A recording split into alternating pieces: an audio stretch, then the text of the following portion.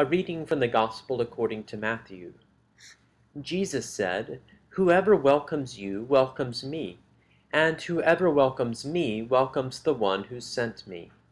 Whoever welcomes a prophet in the name of a prophet will receive a prophet's reward, and whoever welcomes a righteous person in the name of a righteous person will receive the reward of the righteous. And whoever gives even a cup of cold water to one of these little ones in the name of a disciple, truly I tell you, none of these will lose their reward." In the name of God, Father, Son, and Holy Spirit. Amen. Have you ever made paper chains before? I just made this a few minutes ago, and I'm pretty happy with how it turned out. And the more I look at these paper chains, it makes me think of what Jesus said in today's gospel passage. Jesus says that whoever welcomes you welcomes me, and whoever welcomes me welcomes the one who sent me. The one who sent Jesus is, of course, God the Father. So Jesus is saying here that whenever we welcome another person, we are also welcoming Jesus himself. And when we welcome Jesus himself, we are welcoming God the Father.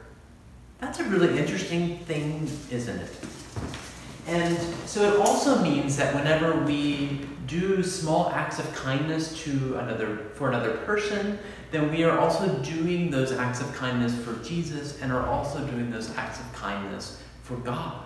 Whenever we honor another person or respect another person, we are also respecting Jesus and then also respecting God.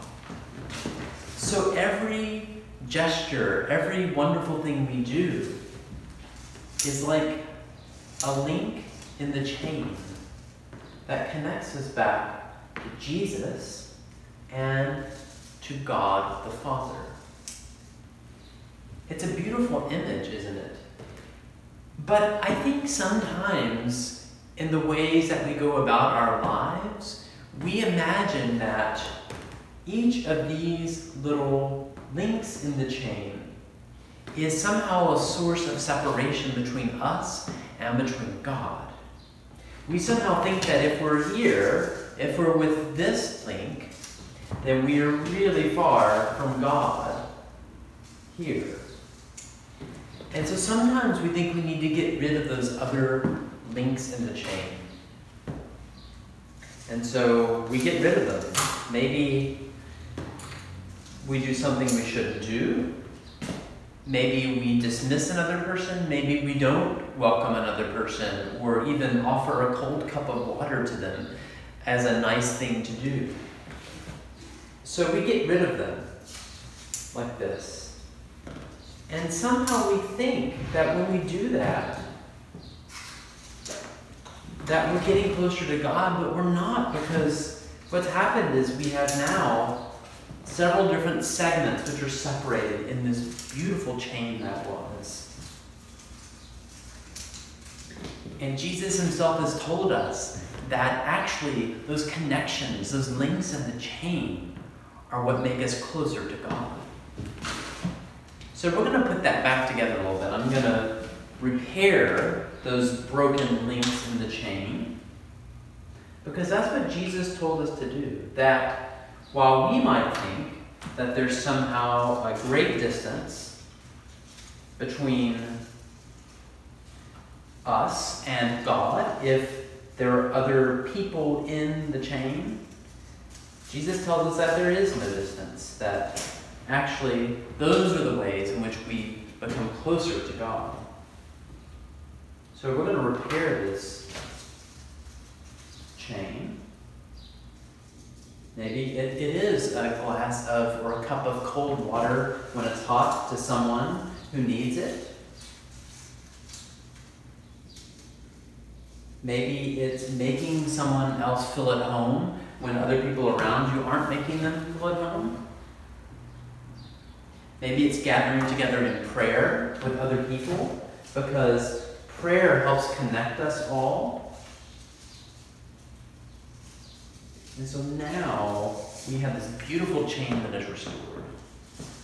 And it seems, I know, that there's a big difference or a big distance between maybe me here and God the Father and Jesus Christ here.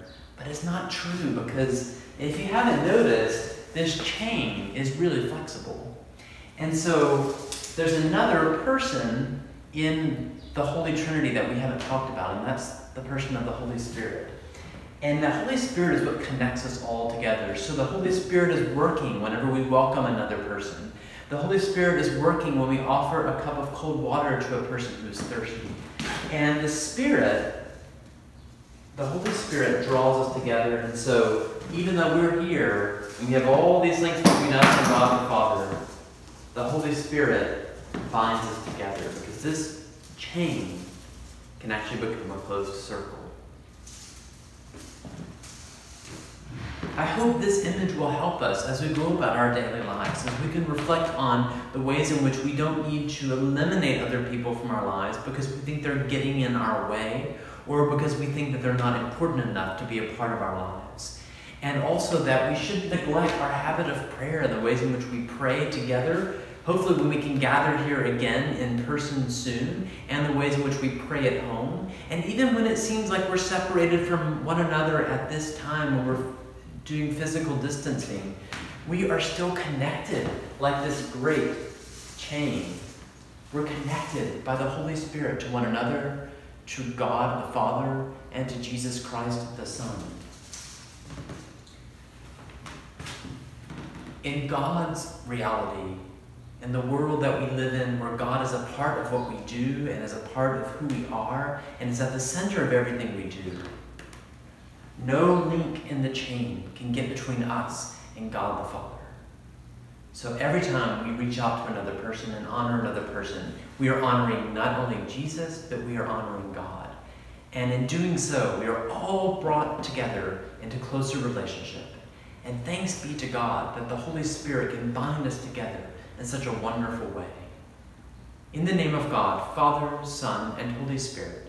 Amen.